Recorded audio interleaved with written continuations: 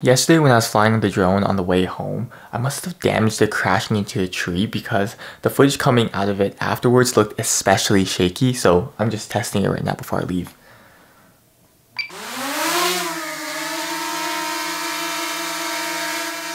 It looked about normal.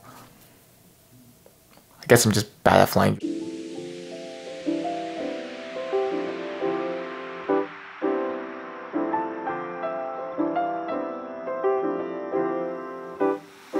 It is currently 10:30 and for the first time this week, I might not actually be late. I'm sorry if the audio sounds like complete garbage in this video. I switched out the microphones and I'm not exactly sure how this works. Hopefully it's not too bad though.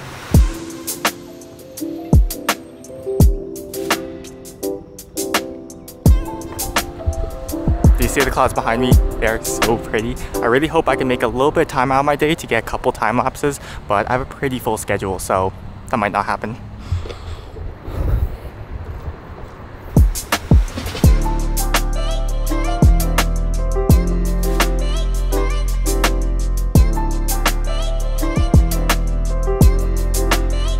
It is currently 8:44. I'm done studying for the day. Because yesterday's workout was so bad, I am back at the gym again today instead of doing cardio.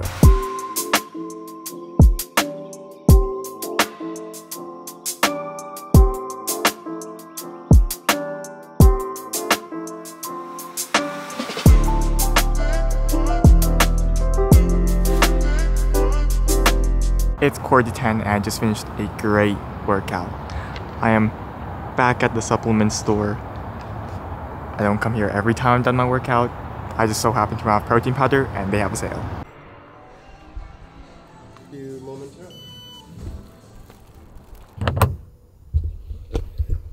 The employee in that store was super helpful. I wish I got a name before I left.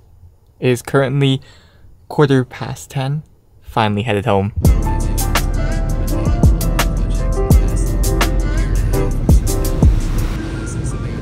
Do you see that glowing orb in the distance? That's the moon. Today is such a great day. Everything's so pretty in the sky.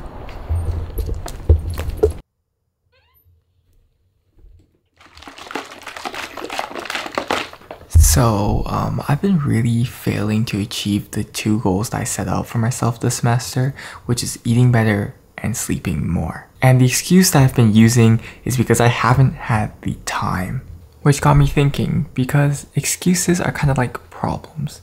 Everybody has them, but nobody really wants to hear about yours. I think to articulate this better, I need to draw a diagram.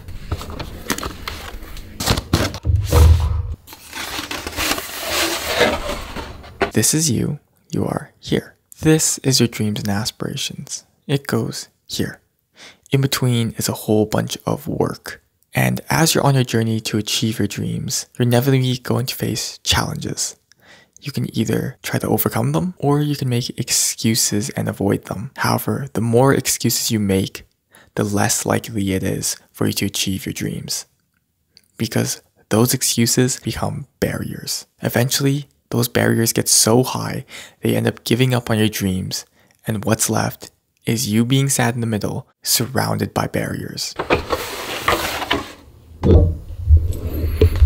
And the reason why I keep on making excuses is because for the longest time, recovery hasn't been the biggest priority in my life. Because we've been taught that working hard is good, but the hardest way isn't necessarily the best way. So from today on, I'm going to try to make less excuses on why I'm not sleeping well and eating well. Instead, just make it a bigger priority. Sorry, the reason why I'm whispering is because it's like midnight right now and everybody's asleep.